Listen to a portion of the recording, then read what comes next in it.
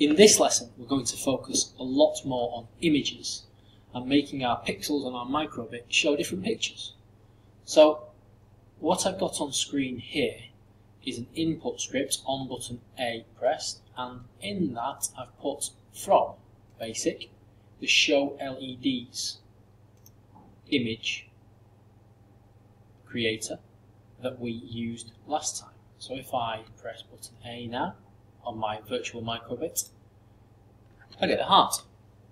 Now you can play around with that and have different pictures that show on different images. In fact, one student of mine made a mood badge, so when you pressed one button it had a happy face, when you pressed another button it had a sad face. The other way we can work with images here is in BASIC, so I'll just remove that into the middle to bin it. We're going to use show icon. There we go. And if I drop that down, there are loads of preset different images, like this.